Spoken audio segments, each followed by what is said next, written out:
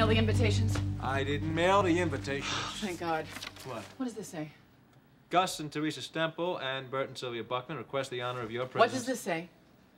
Gus and Teresa Stemple and Bert and Sylvia Buckman request What does this say? Gus and Teresa Stemple and Bert and Sylvania Buck. Oh, God! I mailed them.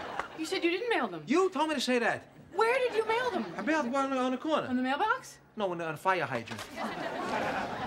Wait, this show, it's like strangely compelling. Would you come on?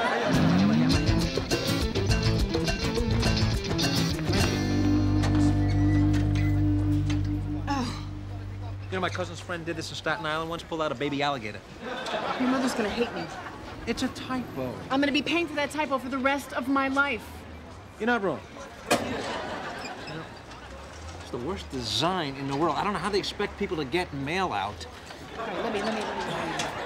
Just... What are you doing?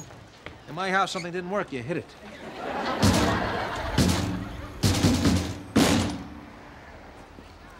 Hi.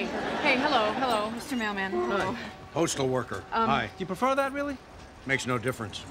Listen, what happened is we have wrongfully put some mail in here, and we would be the happiest people in the zip code if we could get it out of here.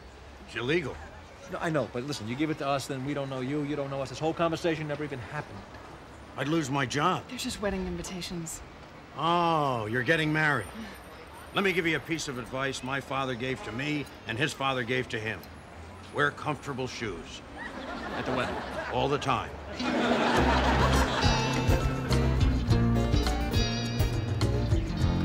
Why? Just tell me why. The man committed a felony for us. How do we not invite him? You're worse than your mother.